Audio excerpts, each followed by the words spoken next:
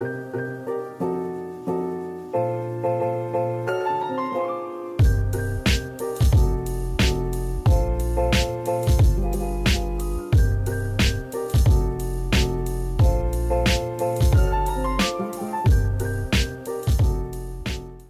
guys! Welcome back to another episode of Art Journal Thursday, where we get creative every single Thursday here on this channel.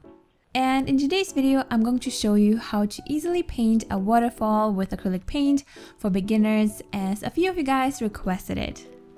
In the beginning, I will be using a few different colors, white, blue, green, and a little bit of black colored paint. And I will also be using a flat tip brush. Let's start with the water first. I will be mixing a little bit of blue, green, and white colored paint together to create a base color. And from here we can add a little bit more white or a little bit of blue or green depending on what we need. The basic thing we want to do now is to create a base by applying the paint from top to the middle part of the painting while changing up all the different shades of water. The great thing about acrylic paint is that it creates a nice texture when you load up your brush with paint and move it downwards. If you applied a darker shade first and then went back with lighter color, you can create a really nice effect. The lighter color will mix into the darker color and it just creates a really nice effect, and it really looks like water. The important thing is to not use too much water. I usually barely use water when I paint with acrylic paint. I really love the texture the paint creates when I work with an almost dry brush. And if you paint on some textured paper like I do here, and you notice that you can't really apply the paint properly, it's okay to dip it into the water a little bit. But in this case, I kind of like the effect it creates when you use an almost dry brush. It kind of looks like falling water already. Now we can add a little bit more depth into the painting by adding another layer of paint slightly below the top area. This is the area where the water falls a little bit closer to us. We can divide this part by applying some white paint the same way as in the beginning. I hope the video will help you to understand what I'm actually doing, because explaining every step is really difficult and too confusing probably for you guys, so I hope the video can tell what to do. Also, water doesn't always fall straight down. There are sometimes rocks or something else where the water bounces off, and to replicate that, you can move your brush slightly to the sides when you move it downwards. Now on the bottom, it's going to be a little darker because we will add some plants later. So here I mixed a little bit of black, blue, and green colored paint together, and then went back to painting the water. Again, load up your brush with white acrylic paint and then move the brush in a slightly curved motion. We want to make it look like the water falls over a layer of rocks or earth, so it doesn't just fall down straight onto the ground. I would recommend to use a flat brush because it's so versatile, and you guys see me using it all the time because it's just great, and especially great for painting things like waterfalls.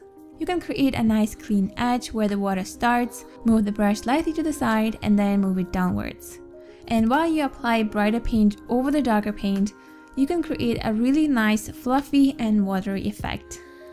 Some lines will be darker, some a lot lighter, and it will just make look everything more realistic and fun. There are tons of ways how you can paint a waterfall. It always depends on the person, on what style he or she is going for, so just have fun. I really love painting with acrylic paint, especially something super relaxing, because it's so satisfying and relaxing to see the paint smoothly moving over the paper or the canvas. This is why I would recommend getting yourself a set of heavy acrylic paint that covers nicely. Usually when you get super cheap acrylic paints, they are way too translucent and watery, and it's just not fun to work with them. By the way, as always, I have my supplies linked in the description box. You don't have to get these. I would just recommend to invest in some good art supplies, because I feel like if you're new to a certain medium and don't know how to use it just yet, it can be really frustrating if the paint doesn't want to cooperate. And a lot of people give up just because of that and think they are just untalented, even though your art supplies choice wasn't the best.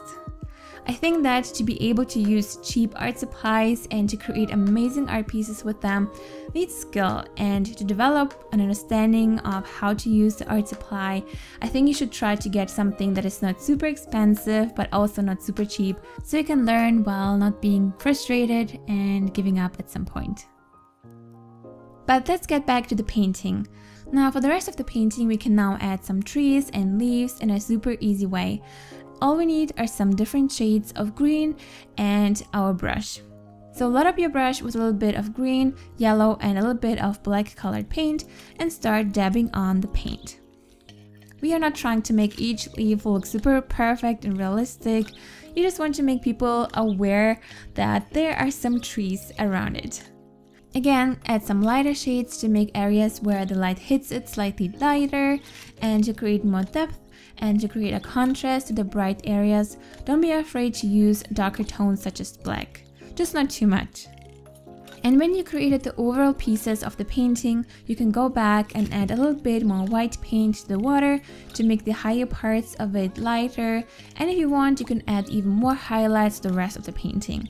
Just have fun and don't stress too much. Usually when we start thinking too much and trying too hard, we just ruin everything. So just have fun.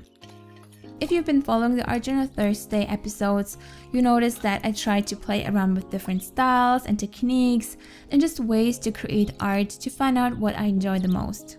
And I figured that sometimes we have this feeling that art needs to look a certain way to be considered good or beautiful, and people can be so judgmental, especially when it comes to abstract art. So there's some people it looks super easy, they think the artist just splashed some paint onto the canvas and now wants to charge a ton of money, but it's actually pretty difficult to come up with a concept, to pick the right colors, and you have to find out how to portray and paint something that is not so obvious but still expresses a lot of things. Art doesn't have to express something in an obvious way. Sometimes an abstract painting can express so much more than a realistic painting. Even emotions. Sometimes we feel a certain way, but it's just too difficult to convey it in a super obvious way because emotions are so abstract after all. But what I wanted to say with this is that as long as you are happy painting it, and as long as you are happy with the art piece, then you are successful and you can be proud of it. Art is so subjective, and we should rather focus on expressing ourselves in our way that is true to ourselves instead of trying to create something that we think people might like. Art is super personal after all, and you don't want to mass produce something that isn't actually a piece of you. And that's the final result. I hope you liked this video and found it helpful. If so, be sure to give this video a thumbs up, and if you need more inspiration for other paintings, you can check out my playlist full of other ideas right here. And if you're new here, don't forget to subscribe and to click on the bell button to get notified whenever I upload a new video on Thursdays and on Saturdays. Thank you so much for watching, guys. Have a wonderful day, and I will see you soon. Bye! Hey guys!